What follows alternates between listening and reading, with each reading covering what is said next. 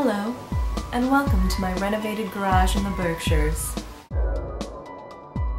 In the first episode of this season, we got to catch up with the ladies, and things are not good. First, we checked in on failed talk show host and wife Bethany Frankel. The bee is back, and she is not living in apartment 23, because Skinny Girl is homeless. As she cries in the back seat of a limo to her real estate agent, Gay Patrick Bateman, we see just how hard it is for Bethany to be living in the presidential suite of a hotel while she waits for her Manhattan apartment to be finished remodeling. How does anyone expect Team Skinny Girl to work out of a presidential dump like that?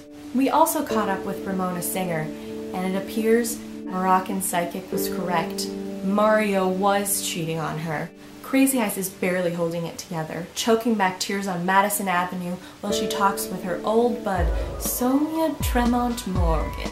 It was the first time they had talked since Ramona broke up with Mario, but Sonia could hardly be bothered, and she only wanted to talk about how difficult her divorce was from 5 years ago. Now is not the turtle time, Sonia.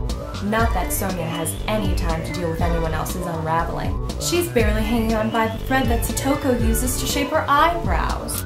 Everyone in their Molly Ringwald is none too pleased with Sonia's erratic and self-centered behavior, particularly Countess Luann. Despite the two being at odds with each other, Countess Luann still invited her and the rest of the gals to her new bachelorette pad that she purchased after her and Bronson Pinchot went split skis. Also invited to the weekend away is Carol, Heather, and Kristen. Kristen is living in marital bliss now that her husband Josh finally realized that those cameras were on. Carol's pregnant with a book baby, and Heather is alive. Which brings us to the newest housewife, Dorito. She's not in fact married, but she does have a teenage daughter who seems to be fond of designer purses and penciling in her eyebrows with a black Sharpie marker. Do we need this woman in our lives and in our living rooms? I don't know.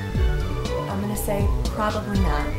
But no matter what, I think this is gonna be a great season. Strap on your yummy tummies, girls, because this is gonna be a bumpy ride. Because we're throwing Housewives under the bus. Holla!